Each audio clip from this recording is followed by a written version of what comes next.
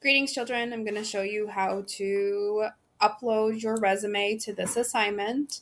I'm going to demonstrate the steps for you so that you can get that added. So you have to add your resume document to this resume assignment in order to receive credit. Otherwise, I don't know it exists, and then I can't grade it, and you can't go to your interview. So you should, according to the directions, open up Google Drive and then use their templates that they have.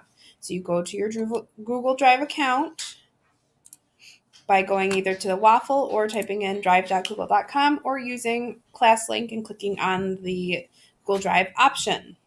You are then going to go up here to this big plus button. You're going to hit new. You're going to go over to this arrow that's next to Google Docs.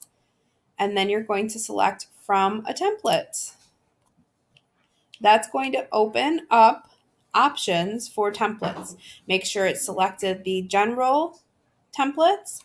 You're going to scroll down past education, essays, reports, class notes, letters, and ta-da, resumes. There are resume samples here. There are 5 that you can choose from. You may pick any one of these.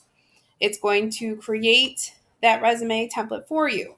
So I used Swiss in my example, so you could just use that one. But they've got the serif one, Coral, Spearmint, or Modern Writer. I like the serif one, so I'm going to click that.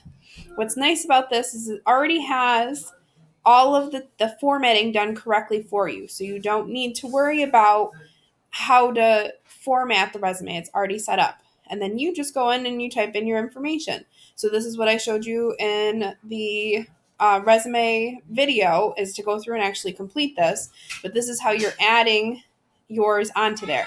So you're going to change the name so that it says your name, resume. And then you're going to make the changes and do whatever you need to on here. But before you do that, you're going to come back over to this assignment. You're going to go over into the side where it says to add or create your work. You're going to select, you need to add your resume document to this assignment. And then when you do, I'll be able to see it and go through and edit it and check it out. You do not have to hit turn in for me to see it. You just are going to add it to this assignment so that I can start going through and looking at it.